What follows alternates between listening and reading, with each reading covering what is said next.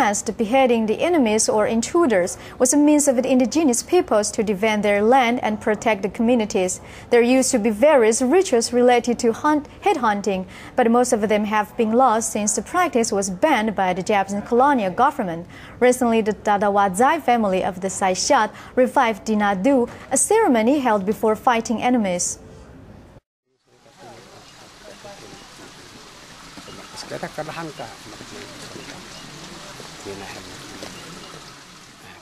Chief from the Tawtawazay family and elders from other Saisiyat families give their respect to their ancestors and ask for their blessing in the Tinato ceremony. The ritual is traditionally conducted before the hunters set off to fight their enemy and defend their land. They ask ancestors' spirits for a successful mission. However, the Japanese colonial government banned headhunting, so the Tinato has rarely been held since, like other related ceremonies. Taiwan's indigenous peoples, apart from Lan Yu's Tao, had all practiced this headhunting tradition, which is called malagun in the Saisiyat language. Why did we practice headhunting? Basically, it came from animosity.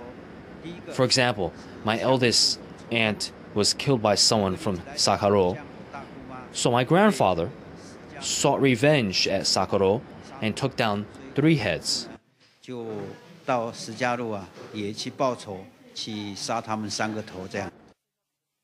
Each Saisiyat family is in charge of a different part of the ceremony. The Didiyong family is responsible for the biennial ritual Basta'ai. The Tawtawazay family is in charge of the headhunting ritual, Tinato, the word referring to the Flintstone bag. The ceremony was typically held after the harvest and before the seedlings were planted. The hunters would first meet at the Tawtawazay family home to discuss their plan for the fight. Tinato refers to the Flintstone bag.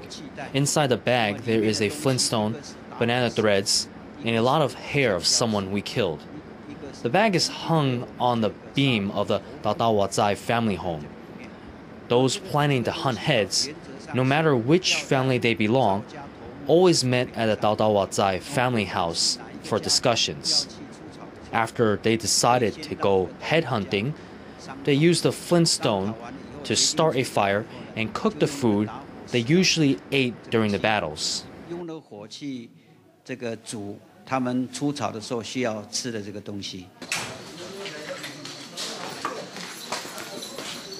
The torch used in the ceremony must enter and leave house for 3 rounds. This is to ask the spirits of those who killed by the Saisiyat to leave the house and to rest in peace. Before the door is closed, people must use a sieve to cleanse the air and chase away invisible spirits by fanning it toward the door. However, because headhunting was no longer practiced after it was banned by the Japanese colonial government, Tinato has become a ceremony comforting the souls of those killed. It is held annually on February 15th of the lunar calendar. TITV Weekly.